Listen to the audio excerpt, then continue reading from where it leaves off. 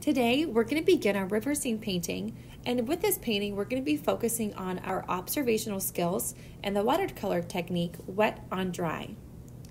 To be a better painter that makes more painterly painting, you need to develop a good set of observational skills. Developing a painterly vision is not the same as simply opening your eyes and looking around you.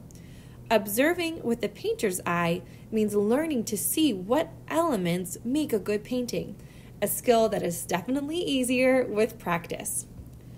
As an artist, you have the freedom to interpret what you see and express it in your own way.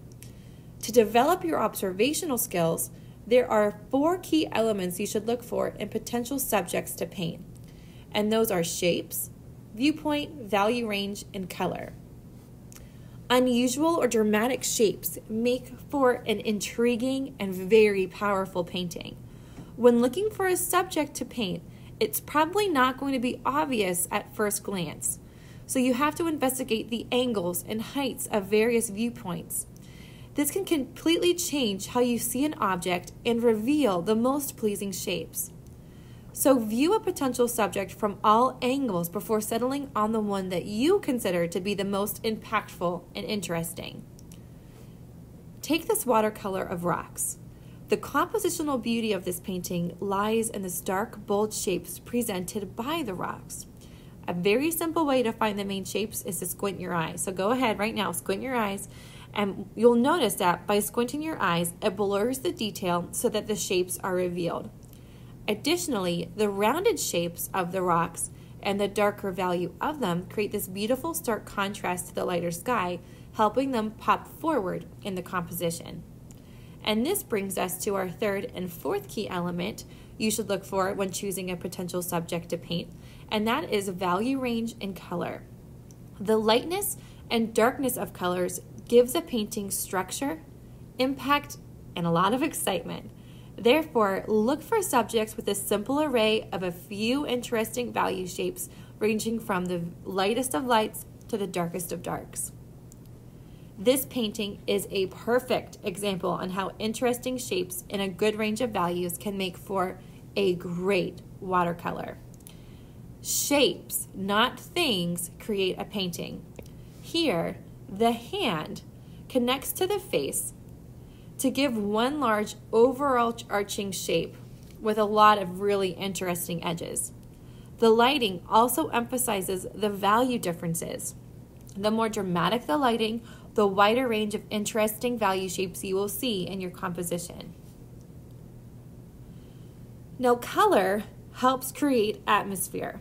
It's important to practice mixing and painting colors you physically see to improve your color mixing vocabulary. However, it can be equally important to use your imagination to adjust colors to suit the mood that you want to convey in a particular work. And that is exactly what we will be doing for our river scene painting.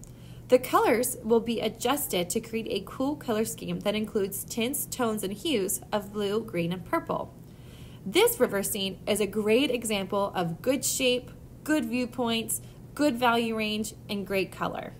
We see this in the curved shape of the river, a contrasting darker value tree, and a huge range of values seen from the lighter trees in the back all the way to the darker grasses in the front.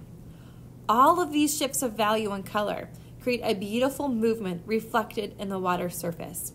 And that's why we're choosing to do this as our first big watercolor painting. So let's learn how to begin this. In your portfolio, find the line drawing of the river scene. Get a sheet of tracing paper and begin tracing over first the edge of the composition and then the detail within the frame. After tracing over your landscape and you've made sure that you've traced over everything, flip that paper around, and I also recommend flipping your reference photo around so you can see your lines a little bit better, and start tracing everything you've just drawn on the back of the tracing paper. After tracing the back side of your tracing paper, line it up with your watercolor paper and paper clip it down in 2 points to make sure it's not going to move. Begin by tracing around the edge of your landscape and then trace over everything on the inside of that border. Make sure you're tracing directly inside the line and you're being slow and deliberate. All of this tracing should be done with a 4H pencil.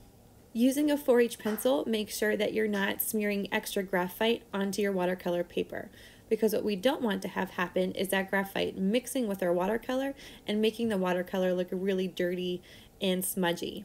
The 4H pencil does not mix with the watercolor and mostly disappears once the watercolor is added over it. So that's why we like to use it whenever we're tracing.